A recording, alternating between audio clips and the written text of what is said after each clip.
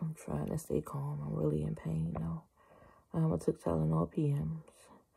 There's a burning, like, sensation in my chest and in the back of my head, the side of my neck on the right side. I'm guessing it's just the COVID headache. I don't know, but I know that I've been trying to drink plenty of water and hot fluids, soup, and tea. But I just feel really overwhelmed and I'm in pain. And I called 911. I've called quite a few times over the last 10 days because certain things have happened to me and I just wasn't for sure what was happening, if it was serious or not. I have diabetes, asthma, heart murmur. And so tonight, the EMS worker basically told me, you know, they're going to call the police on me if I call again. So I just, you know, I really didn't understand that part. I'm like, I'm calling because I'm in pain. I'm uncomfortable. I need help. She's like, well, EMS is for people who are actually dying. And I'm like, you know, in my mind, I think it's for whoever, you know, is having a dire emergency. But I don't know what their rules and regulations are. But I thought that was very hurtful because I was transported to the hospital earlier and they let me go.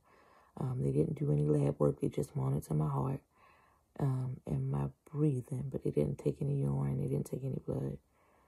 But not that they could really do anything at this point. You know, my body has to fight it off. But if there is something that they could give me, you know, I would have, you know, at least tried it. But I don't know. But I just feel so overwhelmed right now and I'm in pain. And I wanted to talk about this because I thought that it was extremely unprofessional and insensitive to say to me, well, you know, people died. Someone died. And, you know, today, you know that. And I'm thinking to myself, I understand. I even said a prayer for that person when she mentioned it to me. I thought she was just making conversation. But I realized that was her way of saying, well, you're here on the way to the hospital alive and someone somewhere else needs an ambulance.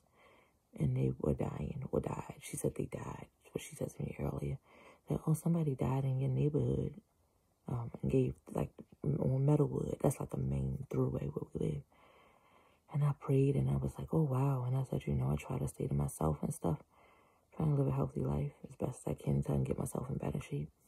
And she said to me, yeah, you know, I understand. But I realized now that was her way of shaming me. Because when she came to the door tonight, she said to me, well, you know, 911 is for people who are dying. And I'm like, I thought it was to assess, you know, when transport to the hospital is necessary. You know, it's only, you know, only when people are dying. And I'm like, in my mind, people call an ambulance every day, all day, for various medical reasons. And so she basically said to me, well, you know, someone died today, died earlier while we were helping you. We couldn't get to them. You know, and that really hurt me because I was like, well, that's not my fault, you know, which it wasn't. It's not. I apologize and my condolences go out to that family.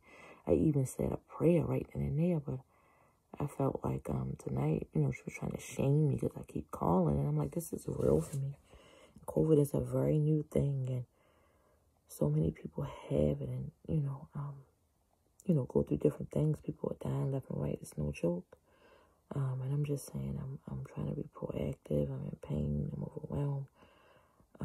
You know, I just need some help. You know, I don't want to be made to treat like I'm a burden. You know, but tonight really took the cake for me because she said, well, they're going to call the police. The sheriff's office is going to respond because this is 911 abuse. And I'm just like, she's like, well, you've called so many times, 10 times in the last 2 weeks. And I'm like, each time I've called, I've had different issues. Things have been wrong. You know, and I get it. But whether you respond to 10 different calls or one person 10 different times, I feel like you have to be professional, you know, and I get it. If they're frustrated, their jobs are hard, and God bless every EMS, firefighter, police officer.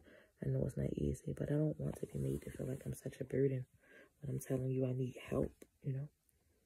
So I'm going to try to stay up as long as I can because I'm in pain, so that I can go to the hospital in the morning because I feel like when I lay down, the headache gets worse. So, yeah. Please be careful. Wear your mask. Wash your hands. You know, practice social distancing. This is not a joke. It really impacts your life in a way that is far beyond words. Right now, I feel like I can't breathe when my lungs are clear. My chest is burning. And I'm just like, wow, you know, if I could just do some things differently. I didn't even go out anyway. I don't do a lot of traveling unless I had to go to the store, to the doctors. But, you know, being around other people is you know, my biggest regret. But, yeah, I wanted to get this out because you have to be understanding and empathetic toward other people. And so with that being said, I definitely wasn't trying to, you know, take anything away from anybody, you know, and I feel so bad that that person passed away, you know. But I look at it this way: who's to say you wouldn't have received another call if it wasn't mine and had to go somewhere else and still wasn't available for that person, you know? But I'm sincerely sorry to that family. My condolences for your loss. You know, but I'm not trying to abuse 911. I'm afraid, you know, I'm overwhelmed, my body, my mind, you know.